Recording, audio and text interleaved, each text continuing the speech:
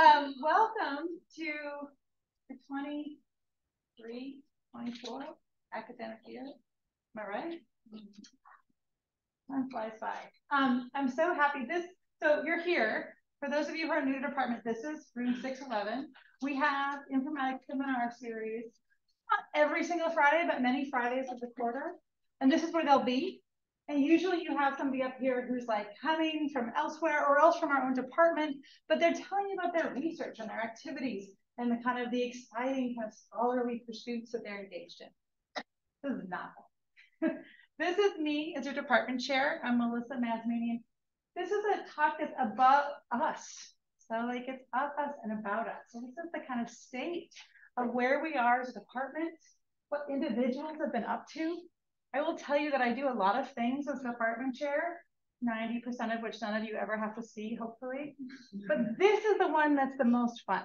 So putting together these slides, really getting to kind of go deep into what different people have been up to. This is really only a smattering of some of the things that are happening in the department, but it's so like fulfilling for me because we really are surrounded by some of the most interesting people, and a chance to stand back and see what you all have been up to just kind of, I don't know, starts me off on a good start for the year and makes me really appreciate being part of this department. So we're going to go through an overview. Many of you know who I'm going to bring up and the people to know, but for those of you who are new to our community, I want to remind you of kind of who are the different people in different positions, both at the university level, the school level, and our department level that you should keep an eye out for and know what they're doing. Then I'm going to give you some, actually most like school news, not campus news, a lot of department news, a little bit about our structure, and some thoughts about the year ahead.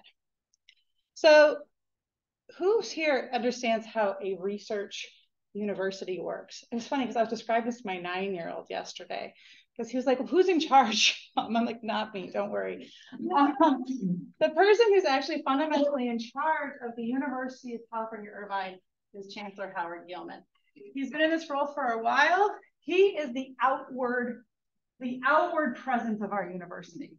He is incredibly engaging. Have any of you had a chance to meet Howard? He is the most engaging, like thoughtful, kind of external. You just talk to him and you get excited about education. And that is the job of a chancellor. So they are the outward face of the institution.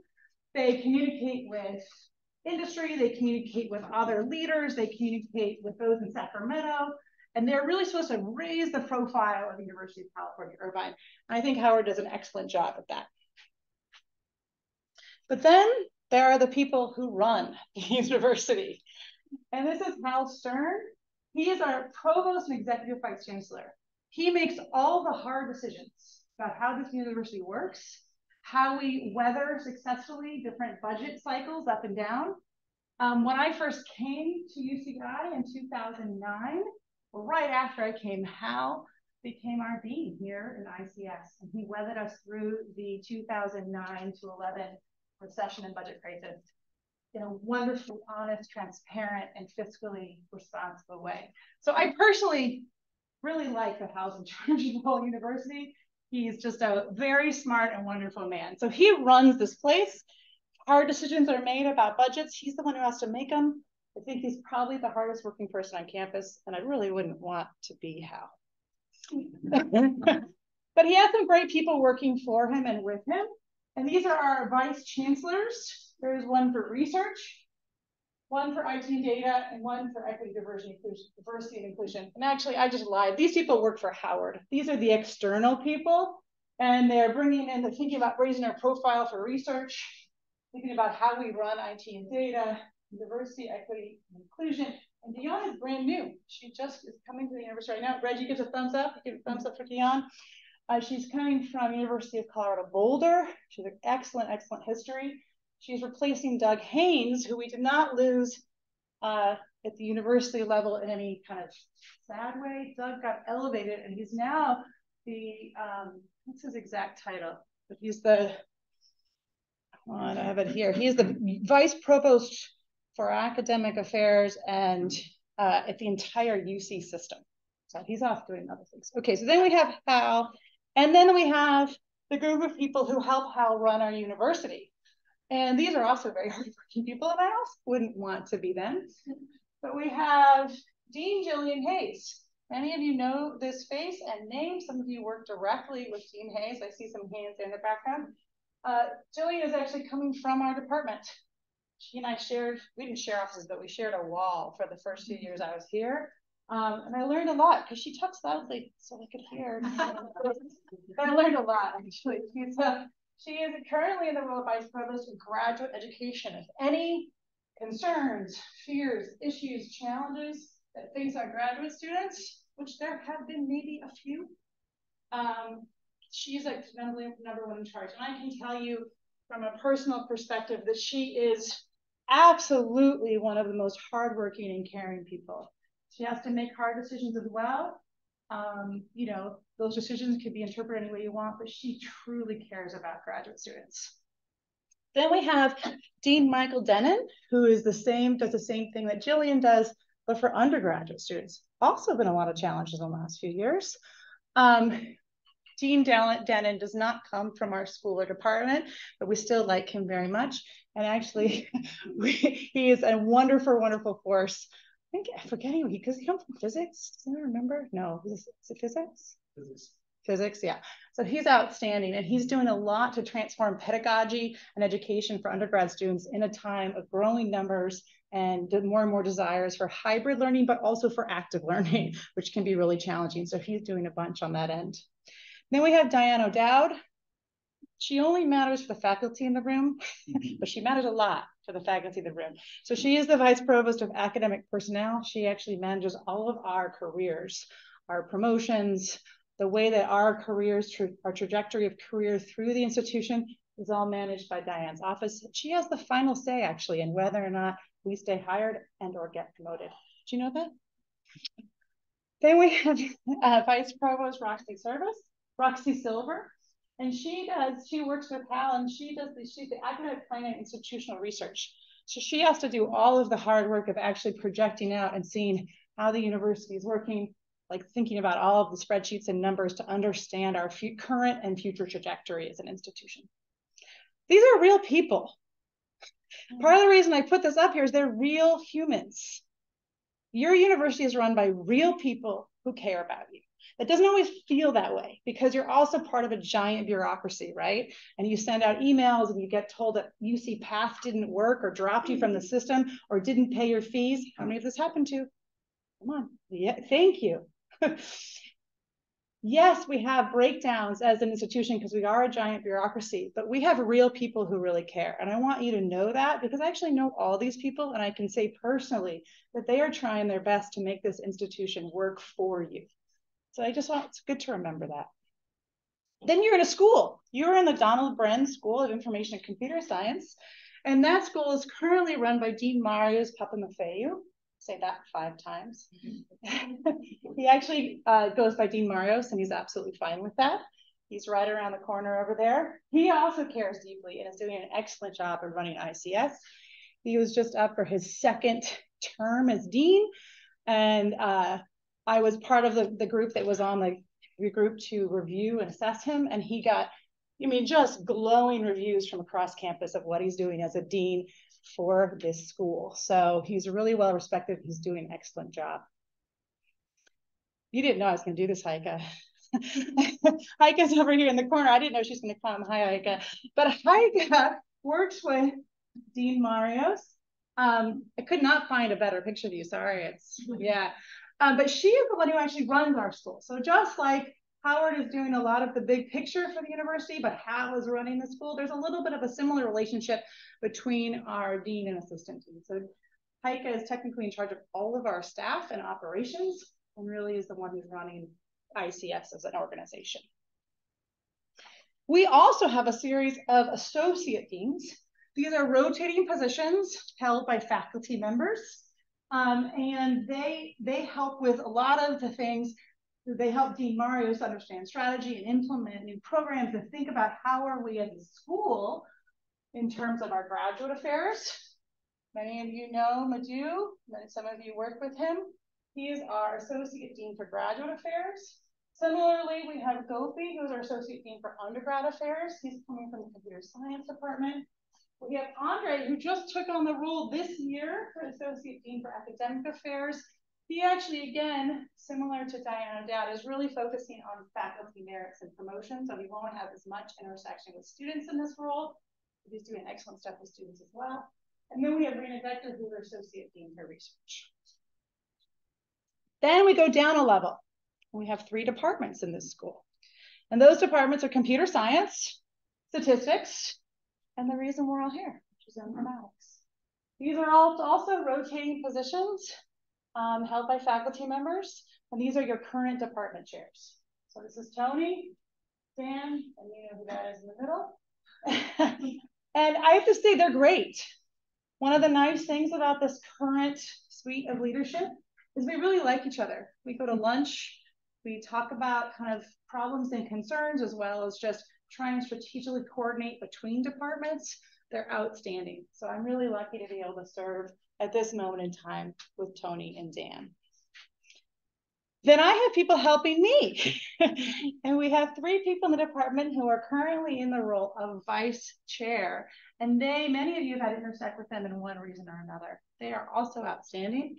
So we have Bill Tomlinson, who's just our kind of overall vice chair. He handles all of our teaching schedule and working with faculty and a lot of the ins and outs of running the department. Then we have Yunan Chen over here, and Yunan is our vice chair for undergrad affairs. She works tirelessly to try and help all of our undergraduate students have a positive experience in the school. She works with student affairs. She works with us on kind of streamlining our courses and make sure everything works. Then we have Katie. I hope everybody in this room knows Katie. If not, it's a problem. Katie is our vice chair for graduate affairs. So she is the one who intersects with all graduate students. She probably sends you letters of acceptance. She will help you manage any issue that comes up. You can speak to her if you're having a hard day. You can speak to her if you're struggling with your classes. You can speak to her if you're not quite sure how to communicate with your advisor. She is outstanding. I absolutely recommend getting to know Katie. Then we have Marty Beach. Marty had to run off today, but he was going to come because he had a family thing come up. But he runs our department from a staff side. So Marty is outstanding. He's been here for 20 years. He knows this department better than anybody. And he knows the ins and outs of how things work. And he's very good at problem solving and helping you figure out where you need to go. So he's a good first line of defense if you're having a trouble from kind of with your PA assignment, with your getting keys to your lab, with any number of questions. He also has a series of staff that work in our department that work for and with him. Adriana Avina is administrative specialist, but she also helps with graduate student coordination. Stephanie Wang is our events coordinator. So if you are going to ever be in a position to be helping a faculty member run an event, Stephanie's going to be helping on the back end. Marissa and Luzanne are department assistants. They matter a lot to you because if you want to get reimbursed for something, if you travel and your faculty member that you work with is agreed to pay for it, if you do some purchasing, if you are part of IGSA or one of our affinity groups and you have a budget that you would like to spend money on, they're the ones who can make all the purchases and help you figure out how to do that smoothly. You're going to be going to one of them depending on who is assigned to your current faculty member. So if you have an advisor, that person will tell you which of these 2 to go to for your purchasing and reimbursements. And then Connie Chang is our program manager for our M Suite, which is our professional master's program in software engineering, which we'll get to later. But also I want to welcome Kaylin Costa. So Kaylin is just starting in about a week, October 9th, but she has officially agreed to take on the role of program manager of our self-supporting professional master's program that is the Master of Human-Computer Interaction and Design. Some of you will be or have TA'd for this program. This is for professionals, both of our professional degree programs, for professionals who are changing careers or moving up in their career. They have their own curriculums. They don't really intersect with your classes, but you may be asked to TA for them. They're really great programs. So we're super excited to have Kaylin on board. Okay, so also our department has 2 rotating positions within the department for graduate students. These are funded in the sense that these positions come with a full year of funding. They've been this one has been around since 2017. We have another one I'll say in a second. we have a rotating Informatics Diversity Ambassador. Currently, it's Rachel. Some of you held this position, or you may hold it in the future. What this job is that this person is helping us as a department. Okay, first of all, how many of you know what informatics means? Yeah, me too. Okay, nobody knows what informatics means, right? It's a word that elides definition on purpose. It is really a kind of a big tent to bring in people interested in the intersections or integration of human and technology from every perspective of software engineering, to human-computer interaction, to health, to science, technology, and society, right? To education, games, and digital media and learning. That's a lot of pieces. It's not very translatable outside of this department. So what Rachel's tasked with doing is working with our Office of Equity and Inclusion externally to try and increase our pipeline. And that's a fancy way of saying get more people to apply. So we would like to make sure that we are fostering a diverse student body. But part of what I think one of the roadblocks we face is people not knowing who we are or what we do. So this Informatics Diversity Ambassador is really supposed to be an outward-facing position, going to conferences, going to HBCUs or minority-serving institutions to help people understand what informatics is, to answer questions, help people navigate the application process. It's an outstanding position. We are the first people on campus to have this as a standard position. And I'm being asked by many other departments to give kind of our overview of the position and our kind of what it does. Everybody's excited. It is something they're trying to do much broader in the university, and we're the first. We've also have Mishu in the role of our informatic graduate student host. And this is actually a great position that one of you may want to take. This is also a year-long position. And this person is our outward-facing graduate student. It's very helpful for professional development, who intersects with all of our incoming speakers, both in a very practical, coordinated way, but also more substantively giving them tours, getting to know them, taking them around. So it's a way to get to know some people in the external community. They also help with our admissions, kind of recruitment, and kind of anytime we have people visiting the department and we need a graduate student face, very well we call them. Okay. We also have a decade mentor. And the decade program is a university-wide program, but we're really very happy it exists. And this is a faculty member whose job it is to make sure that graduate student culture is being attended to. He's not going to make your culture perfect. That's up to you. But he is there to brainstorm ideas with, if you're having any kind of more cultural problems, if you feel like you don't have a home here for any reason, Aaron is here. He's a wonderful listener. He holds office hours, which are really to just like go get coffee together once a week. I don't know. I won't ask for a show of hands here of who's met with Aaron in the role of decade mentor, but I can promise you that he is really a great resource. And last, but absolutely not least, is IGSA. So IGSA is our Informatics Graduate Student Association. We got through COVID, everyone. But in COVID, we all stayed home, right? It was a very hard time to start a PhD program. Several of you who are in your later years of your PhD started during COVID. It was really hard. Coming back from COVID, this is really basically our second, third year back, really, has been a real push to remember that we're a community, to remember that we're here together physically, but also kind of socially, culturally. We like to develop the sense that we are a community. One kind of aspect of that is, what is it like to be a graduate student in our department? IGSA is of graduate students, by graduate students, and for graduate students. I don't have anything to do with it on purpose. I give you money. If you need more money, ask. That's it. And that's on purpose, because we're not here to tell you what kind of graduate student association you should have. We're here to help you get the tools and resources to build a wonderful graduate student experience. We had a town hall last year where some of our faculty members came in with their current graduate students and just talked about, like, what was it like to be a graduate student when I went to school? What did I get out of the graduate student community that I was part of? To kind of remind us all of what that can be, because after COVID, I think we all felt a little adrift, and the ties between the graduate students were starting to fray as well. But I don't know if it was our town hall or just a new crop of students or just people being back, but my gosh, IGSA is coming back in force and I'm so happy. So these are the current officers of IGSA. Imani, Mishu, Novia, Christine, and Mayreen. They're going to be getting emails from them. As you can see, they do have president and treasurer, but they have 2 social chairs and a communication chair. And I think that suggests what they're really here for, which is to hang out and to have activities that are both social and professional. So join them and bring your friends along, okay? I mean, you don't have to, I don't know, but I would encourage it. One of the things they're starting up this year is a monthly student speaker series for the faculty in the room. You can attend by invite only.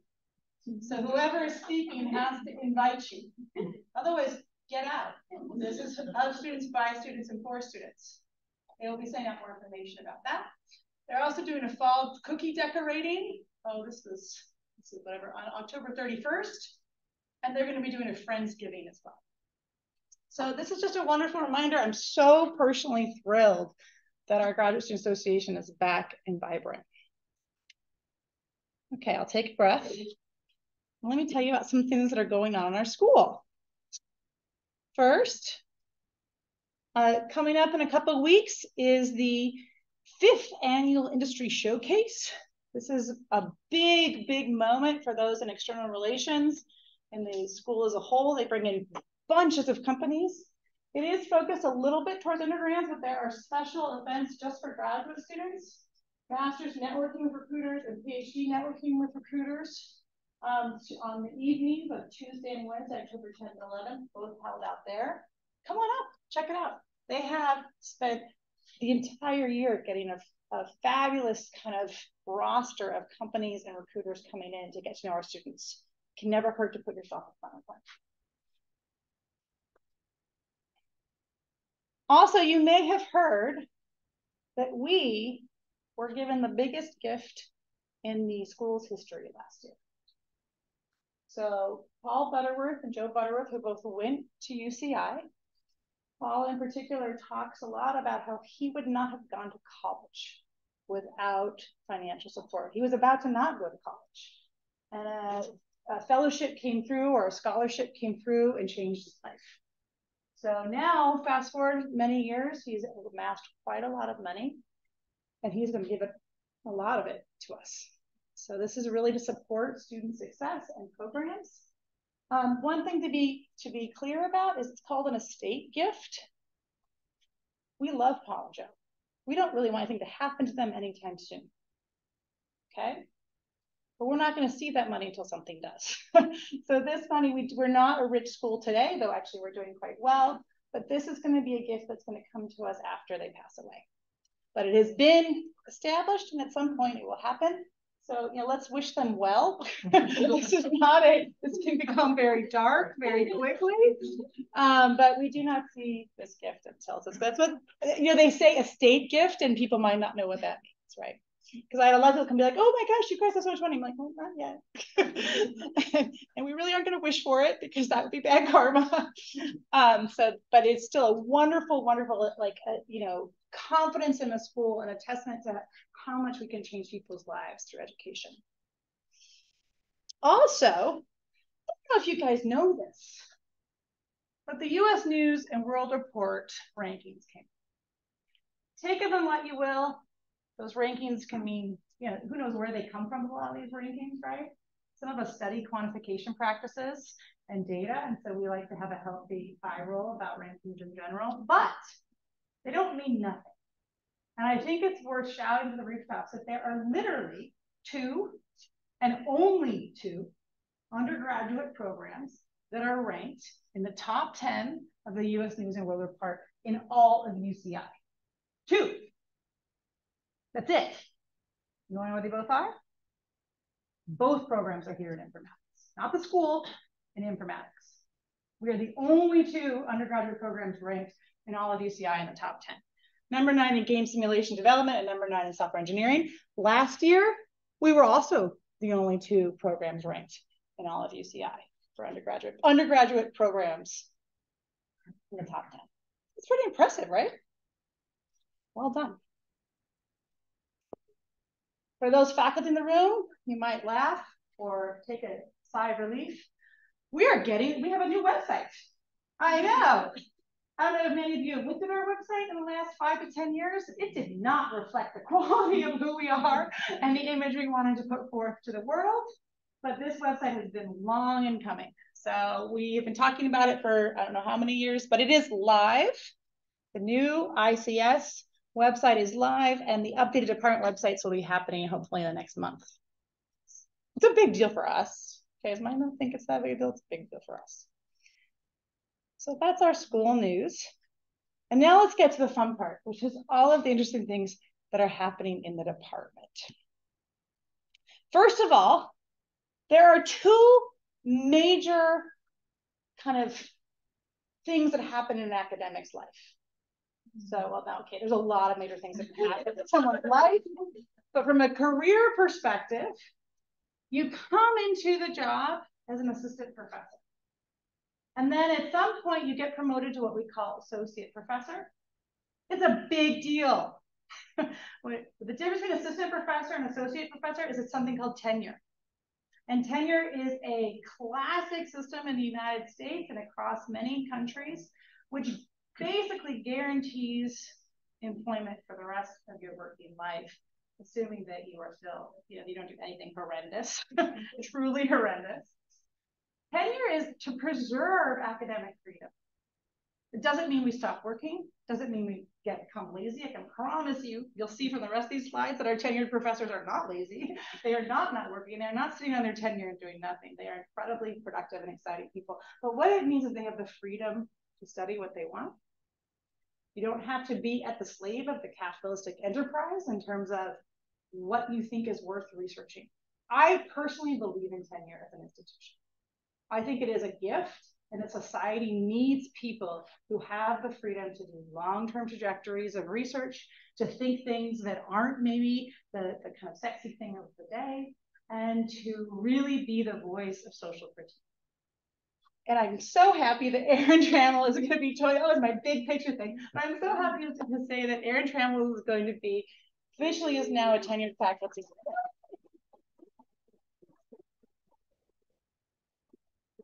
So, well, I mean, Aaron has been here for many years, but welcome to being a tenured professor. We're so excited that you're here with us. The second major promotion moment in an academic's career is the move from assistant professor to full professor. This is something that I didn't know going to academia, but anytime you see anybody who says, "Hi, I'm Professor Melissa Mazmanian," or if it's on my, like the bottom of my email, it says Melissa Mazmanian Professor, that means you're a full professor. You're technically not allowed to call yourself professor until you're a full professor. Before that, you are an assistant professor, which is weird for the outside world because you're actually nobody's assistant. Or you're an associate professor, which is kind of code for you have tenure, but you're not a full professor. That's weird. It's a bit archaic, but it's still a big deal to be promoted to full professor. And the rank of full professor is supposed to suggest that you have national and international reputation as a leading person in your field, that you are at the cutting edge of really affecting what is known about your space of interest. And I'm very happy that Yunan Chen is our newest full professor. Yay! So these were our 2 major promotions from last year. Hopefully I'll be standing here next year with a lot more on these slides. We have a big merit and promotion cycle this fall. So. I also want to welcome Mohammed. Mohammed is Associate Professor of Teaching, so he is coming here with tenure. And Mohammed is going to be, Mohammed's been here for 6 months, but he didn't get to sit in this room last year when I said he was gonna come because he joined us in January. And so I wanted to put you up again because I get to look at you and say, welcome. So Mohammed is going to be Associate Professor of Software Engineering. He's going to be teaching a lot of our software engineering courses, both to our undergrads as well as to our master's students in software engineering. So we're so happy to have you. Thank you. Yay. And last but not least, I'm going to put this up every year until Orr decides not to work with us anymore, which hopefully won't be anytime soon. So Orr Schrock is an independent researcher, editor, and author. If you have a lot of money and you want somebody to help you write your book or edit your book or help you structure your book or whatever, you pay OR to do it. Many of us have done this. It's just how we got to know them. But OR is an independent writing consultant. They do have a PhD, and they actually have expertise in our world. So they have expertise in software engineering, HCI, and some STS. And they have helped many of our faculty and faculty outside of our department really get their writing up to speed. That's their job, and they're very good at it. We have hired, or now I think this is going to be our 3rd or 4th year, I don't think anyone remembers, as a informatics writing coach. We pay them. We pay them for 10 hours a week to just help our PhD students become better writers. And once again, we are the only department on campus who does this. You can go to the Writing Center. The Writing Center is great. There's nothing wrong with the Writing Center. I would absolutely encourage you to go to the Writing Center actually for also help with grammar and spelling and you know, kind of sentence structure. OR can do that, but OR can do a lot more. So what they can also do is really think about, how am I framing my paper? Is my research question coming through? Do I have a logical, you know, strand to my argument? So they have office hours that you can just sign up for, and 10 hours a week of their life is dedicated to you. So if you don't use them, it's on you. This is a resource that we highly encourage you to use. I've had many, many, many positive feedback, both from students and from faculty, right? So I've had students come to me and say, Melissa, I met with OR, but I don't think I'm using my time with you well. As a faculty member, that's like the most amazing thing a student can ever say. They are learning what role I can play in their educational experience, but also learning what other kind of forms of mentorship and advice and how to become a better writer, both with me, but also outside of me. So they're coming to me with more strategic questions and help me with this. It's fabulous.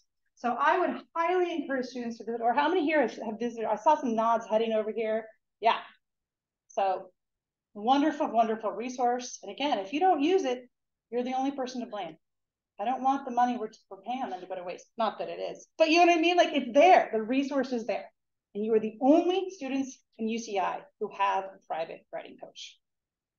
This is because we've learned over and over that what we do as academics, what you do as students, is right. It's our job. Yeah, you can think good thoughts. I encourage you to think good thoughts.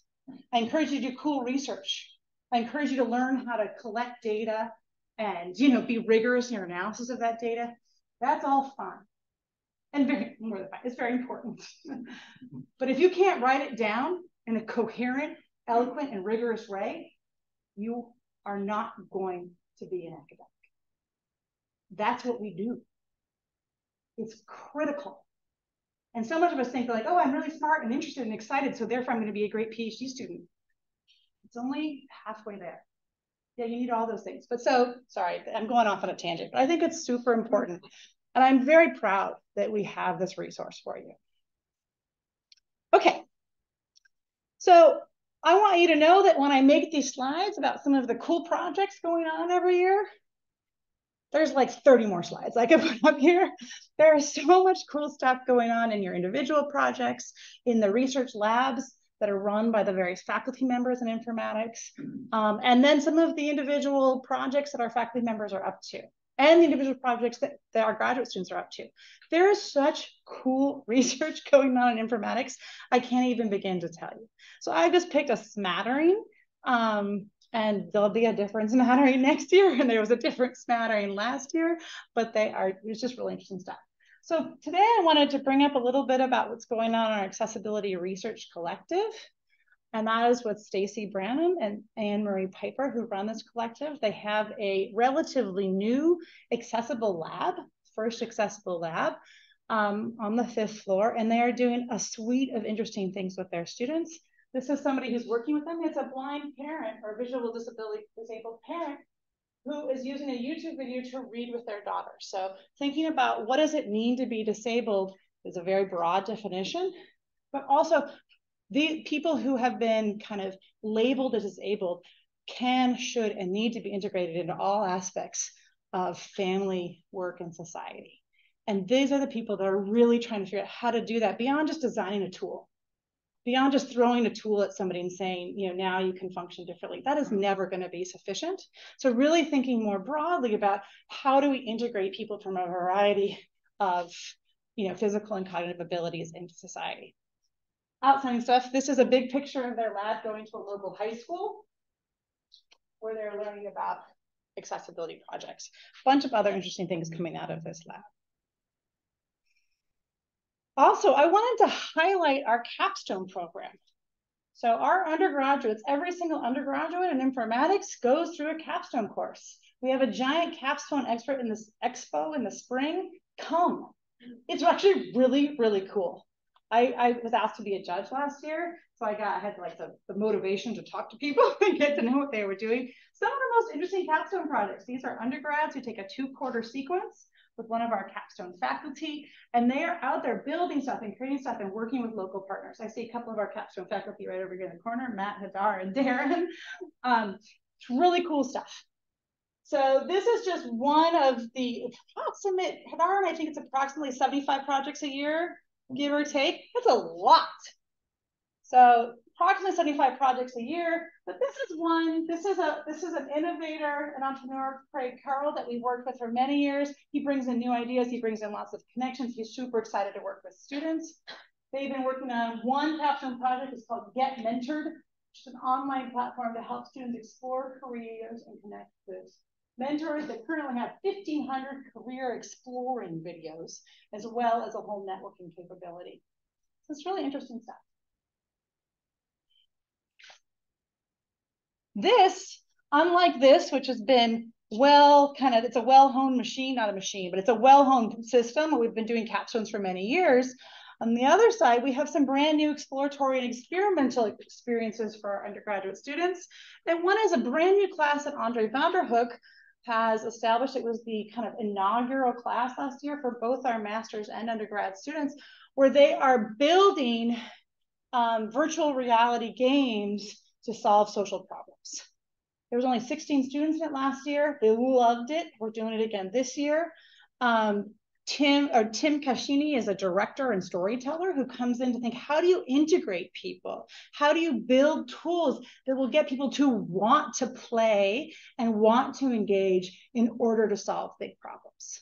It's really, really cool. Here's a few of the examples.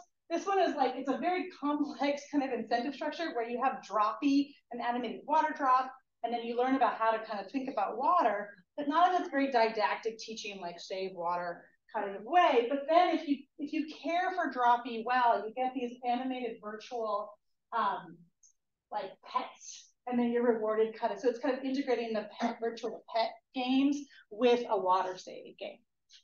This one is more kind of virtual reality in the physical world because it's a bee simulator game where you support your beehive by collecting nectar from different areas. And this is an escape room game called Toxicity Rising, where you get a warning that you're in an escape room and you're in a factory, a sinking car factory. And so you have to get your way out. These just came out of undergrad and master's program class last year. It's just really cool. So that's some of the stuff that our faculty are doing on a pedagogical front that I wanted to share with you. Also, our faculty are amazing scholars. And sorry, Erin, I had to put this picture up of you. It's so funny. Erin, okay, the way that it works when you do scholarship, some of us write journal articles, some of us write conference papers, some of us write books. Books take a while, and they are very large pieces of engaged scholarship. But they also can, there can be stops and starts depending on the editors and the publisher. So Erin was working on 2 books kind of simultaneously, one at a time. And by coincidence, they both came out within months of each other. So he has published 2 books in the last year. Please don't try and do this at home. I wouldn't recommend it. None of the rest of us are ever going to publish 2 books in a year. And Erin, if you do it again, I don't even know what. It will blow my mind. It is not common to publish 2 books in a year. But Erin did. They both came out last year. They're both fabulous. And actually, one of the things about them is that they tell a little bit of a coherent story. So the book, The Privilege of Play, is a historical look into how did play as a construct, kind of how is that embedded in a hegemonic culture where only certain people were allowed to be hobbyists and define what play was. and those people are generally white men. So it's like it becomes an exclusionary definition of what play is from a historical perspective. And then Erin moves into repairing play, which is a Black phenomenology of thinking about what would play look like from a more kind of BIPOC, people of color and different background perspective. Does play always have to be aggressive? Does it always have to be about winning? Does it always have to be, you know, these clear incentives? Can it be moody? There has always been a dark side of play. And this is where we're trying to pull this out and think about it. Did I do that okay? Yeah. Maybe we could ask him, but sometimes it's harder to tell your own book, right? We'd get the full thesis if you told us. But I encourage you to read these books, to pick them up, to talk to Erin. They're both fabulous piece of scholarship and just genuinely very interesting. So yeah, it's really cool. And this is just a great cover, by the way. Someone who wrote a book and still doesn't like the cover of my book, I'm impressed. Also, Mimi Ito. Mimi Ito is a faculty member in our department, but she actually sits and runs something called the Connected Learning Lab, which is the top place across the country and globe for understanding kind of connected teens and youth in a connected age. So she has a new book that she played a big role in editing, which is the Essays and Challenges and Risks of Designing Algorithms and Platforms for Children. So thinking about what does it mean to have algorithmic justice when children and teens are the object of the design, or the audience the design is then affecting. Gloria Mark, who is recently retired, I encourage you to come in December. We're gonna have a big retirement party. She has been in this department since before I got here. I don't know what year she started. Does anyone know? 2004, 2005, something around. What's that, you know? 2001. So she was a faculty member in our department for 23 years or 22 years. She's retiring. She's not slowing down. She wants to write more books. She's a wonderful resource. And her long-term interest has been on kind of the science of attention and distraction, which has become, as you can imagine, a complicated and probably more challenging arena with the emergence of digital media. So she wrote a book that was really a retrospective of research on attention. That's become quite a big hit. I had to put this up here just so Gloria ever sees these slides. You know, this is Dak Shepard. He's like a big deal in Hollywood. He's married to Kristen Bell, but he has this podcast called, what is it called? Armchair Expert, where he brings in lots of like Hollywood people, but also top thinkers of the day. I think it's pretty cool. Gloria, that's Gloria. Gloria's an armchair expert. I don't know. She's also been in the news and done a bunch of really probably more kind of, you know, official things. But the fact that she was an armchair expert, I thought I got a kick out of that. She sounds really good too. I listened to the podcast. Also, we have some awards. Every year we tend to get, I'm sure this is not coincidence, but we tend to get a smattering of innovation and teaching awards. These are across the university. For some reason, they keep coming to our faculty. How is that possible? Maybe because we really care about teaching. But Anne-Marie Piper got the Digital Accessibility Innovator Award, which makes sense given her focus in the Accessibility Research Lab that I was talking about. And she is looking at kind of thinking about how disabled students experience education and what we can do to better serve them. And she got an award for that. Yunan Chen got our Dean's Award for Graduate Education and Mentoring. I don't know if you remember, but Yunan is our Vice Chair for Undergrad Affairs. So why is she getting a Dean's Award for Graduate Education and Mentoring? Because she is an amazing advisor. And she is an amazing advisor whose students have repeatedly done amazing things and gone on to amazing jobs. So this is her as a faculty member and advisor getting recognized for the role she is playing in the lives of her PhD students. And she's also doing a great job as your undergraduate vice chair, so she kind of does it all. Constance Steinkühler got the Dean's Honoree in Excellence for Undergraduate Teaching. So Constance is focused mostly on our game design and interactive media program and doing a lot of innovative things with our undergraduates in game design about how do we actually teach and engage game design and interactive media as a kind of not just a technical question, but also around narratives and social impact. I had to get a different picture of Yunan because she's in here too much. So now we're going to move into distinctions in terms of external distinctions of your faculty, which do matter because what they suggest is that your faculty are really highly regarded by their peers outside of this institution. So Yunnan was just elected as a fellow. If you don't know what a fellow means, many of our top conferences and organizations in different disciplines have a fellows, and it just means you're really cool. Like it means you're known over time as someone who continually contributes top quality research to that space. And it usually means you're elected by your peers, which is a big deal. So Yunnan was elected as a fellow of the American College? Is that right, Yunnan? College. I just typed the typo wrong. American College of Medical Informatics. Jillian Hayes, in all of her spare time of not being the vice provost for graduate affairs, actually was elected to be the CRA board of directors. That might sound boring, like, oh, she goes to a board member meeting, but CRA is the Computing Research Association. They really do shape the educational experience of computer science research across the country. It's actually quite a big deal to have someone in our department on the board of CRA. They have high level conversations and influence about the future of computer science research. It's really a big deal. Sean Young was recently elected to be advisor for the National Academies of Sciences, Engineering and Medicine, and the Division of Health and Medicine.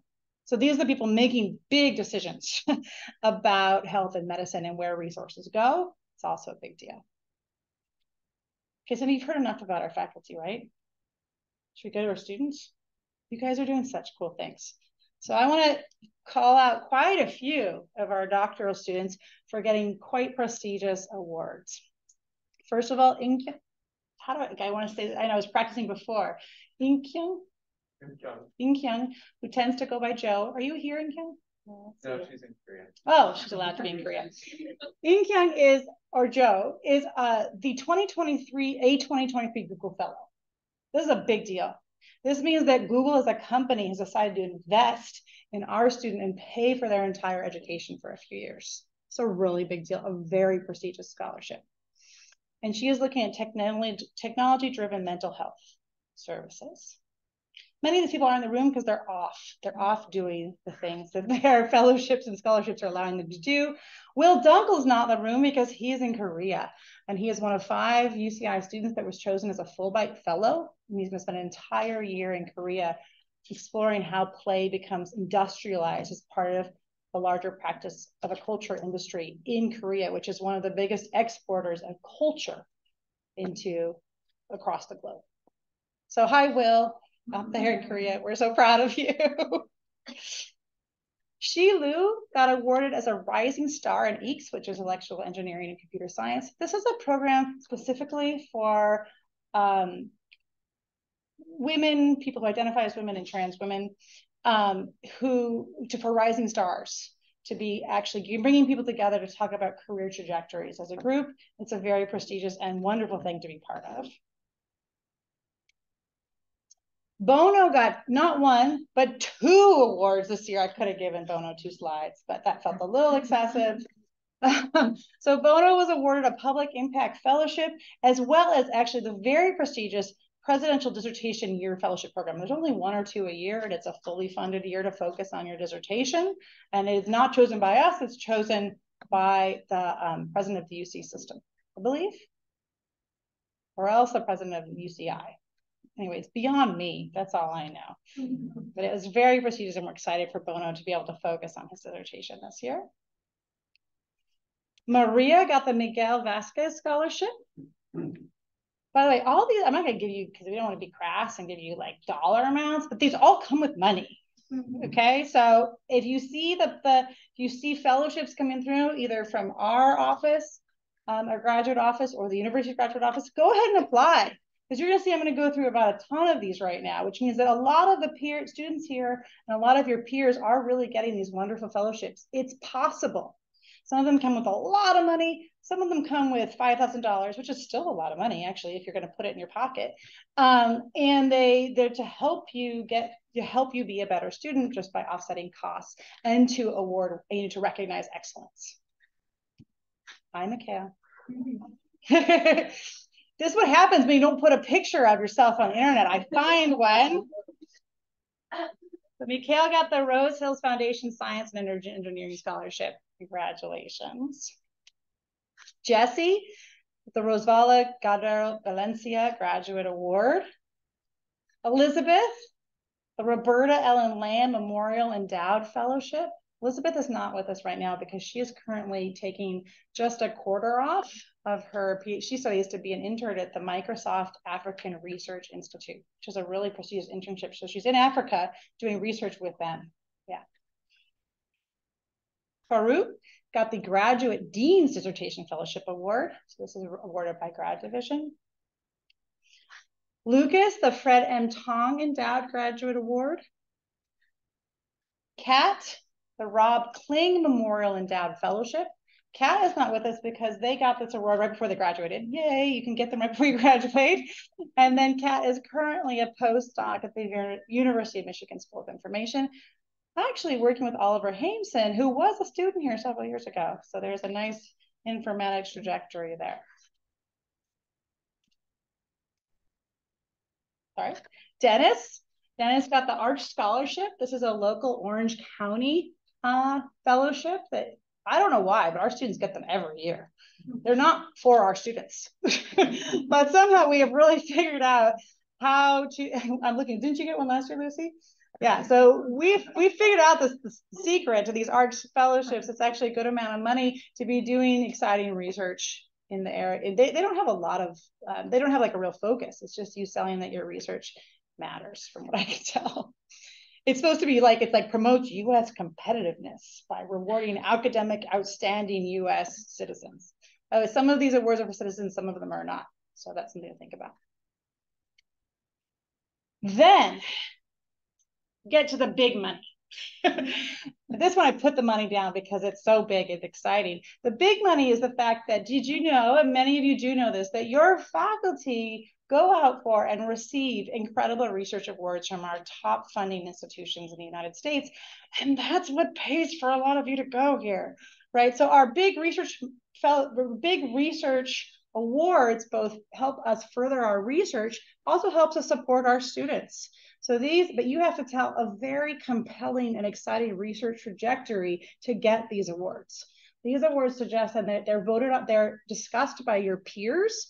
There's actually NSF boards of review. I've served on them. Many of our faculty have served on them, where we discuss each other's research proposals and decide, is it exciting? Is it doable? Is it worth giving a lot of money to? So these awards both are prestige and suggest the quality of your reputation and your kind of the quality of your research, as well as genuine resources that we need to do the research and to support our students as part of our research endeavor. So a big congratulations to Daniel right here.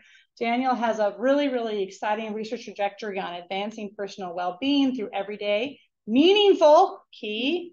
He knows I know. We've had a lot of talks about this.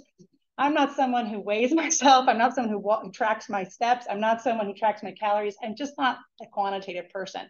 But I would use some of Daniel's designs because he is going beyond just your kind of simplistic ideas of quantitative self, which many of you might love. That's great. I just don't. But thinking about what would be meaningful data collection that you would get something from, and thinking kind of broadly about design. A few of the studies that he's proposed in his career grant are Create, a web tool for customizing representations of activity data. So you're not just counting steps. Maybe it's how you feel, or maybe it's what site you got to see. So thinking about the customized interface so that you are being motivated by something that is potentially more than just steps. Food Together, a mobile app for families to journal shared eating experiences. I like this idea. I would use that. An AT annotator, an annotation tool to support the discontinuation of antidepressants. And Daniel really wanted to make sure that his current students are all recognized as people who are already working and supporting this research trajectory. And you will see that a lot of these names are names I brought up throughout students who are getting fellowships and having exciting opportunities. So this all goes together. You can see here the seeds of a really productive kind of research endeavor.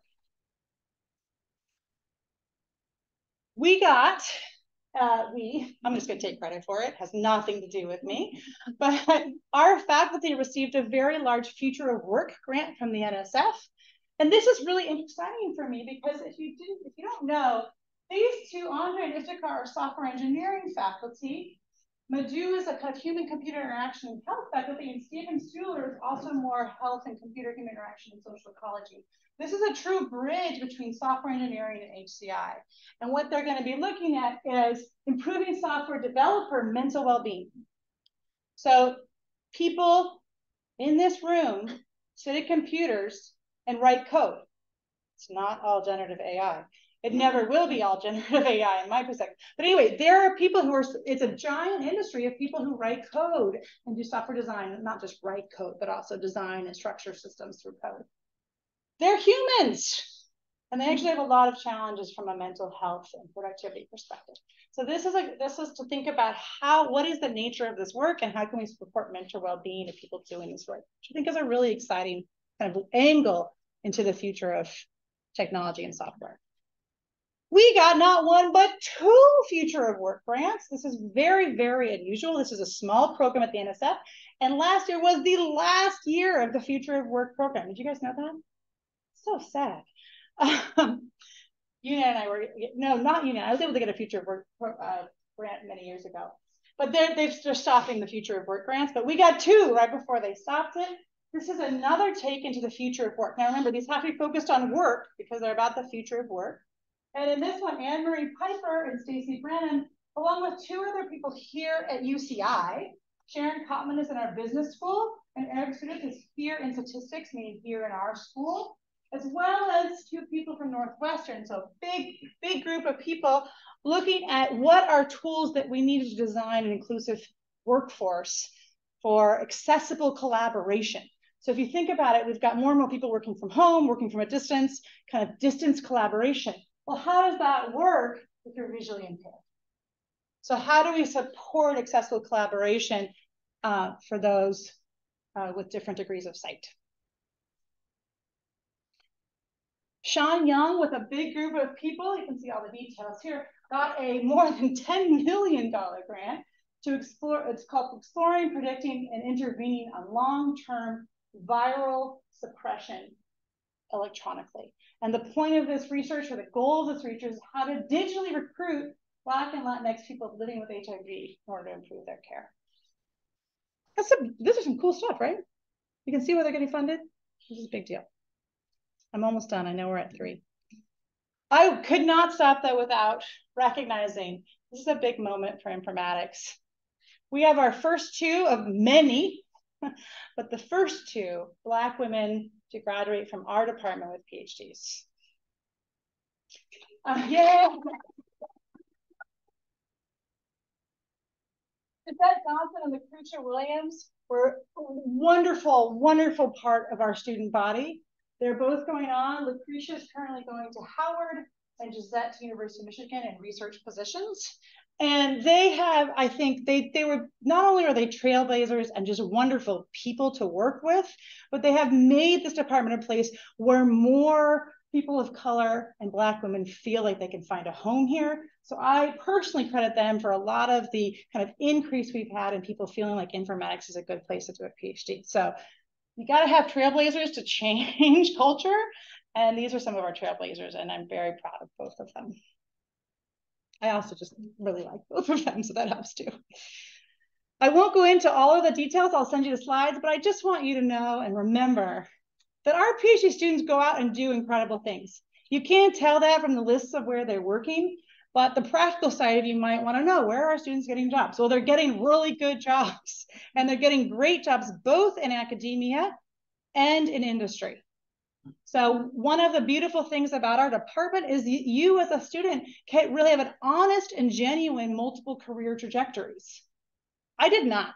When I went to grad school, if you did not become a professor, you were seen as a failure. It just was. That's how it was. That's how it still is in many disciplines. It is not the way it is here. We have 2 vibrant, different career trajectories, and we have students in both of them. So meaning that we have a bunch of students going into academia, we have a bunch of students going into industry. There's pros and cons of these different trajectories, right? Financial, stability, longevity, what you're studying, whether or not you have a boss, pros and cons. But you get to decide, and we will help you get there. And I want you to know that there's very vibrant kind of career trajectories coming out of this program. Okay, You don't need to know all this because we're at 3 o'clock, but our department's pretty complex. This is all of our degree programs, the undergraduate and graduate size. Currently in our graduate, because I figure we mostly have graduate students in the room, our informatics graduate program has 65 PhDs and 6 master students. These are research master students. The software engineering has 30 PhDs and 17. These are with the current incoming class. And then these are our professional degree programs, which there's some more statistics about our 2 professional degree programs here.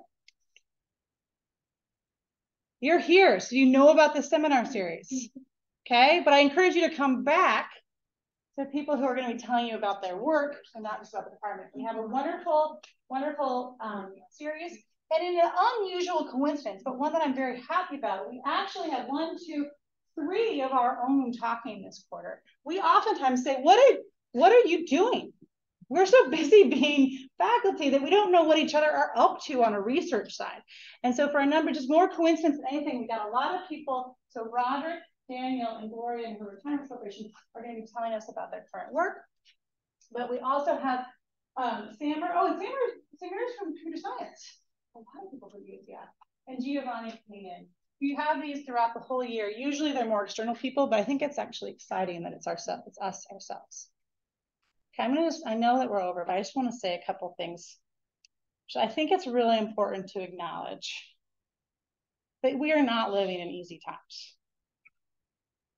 We may be in the room because we're not worried, or we're less worried that a global pandemic is going to, destroy us tomorrow, but it's still there. We've got international wars that are still going on.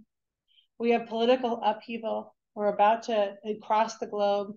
We're about to enter the US presidential race.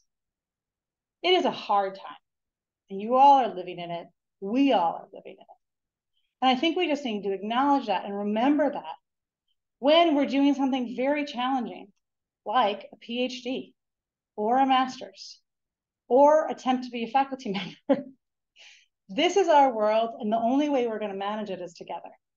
So I just think it's really important to remember that we are all human, including the people running your university. We are all scared. I can say confidently that we actually all do care about social justice, at least those in our department. And we're all trying to succeed and thrive. And that's everybody around you. So if you feel that way, you are not alone. And I think it's important to acknowledge that. But I love informatics. And I can say this without cynicism. I have been in this department since 2009. I have not moved. That is unusual in academia. And it's not, I promise you, because I didn't have options to move.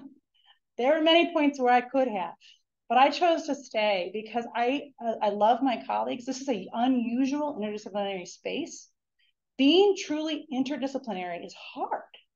You have to manage all these different people from different perspectives who care about different things. But it's also amazing because you get cross collaboration. You look at problems differently. You have people who aren't like you, but who you respect. And that is what I feel about this department. And I really do believe, we just came out of a faculty retreat. So I could come out of that faculty retreat feeling quite cynical and not friendly about the rest of my faculty members. And I had the opposite experience in our faculty retreat. I really truly believe that everyone around me cares about scholarship and they care about each other. And that's the faculty that you get to work with. And I see every day, I see real and honest attempts to make this department inclusive. And that is more than just a diversity ambassador who increases our pipeline. That's about you coming here and finding a home where you can thrive.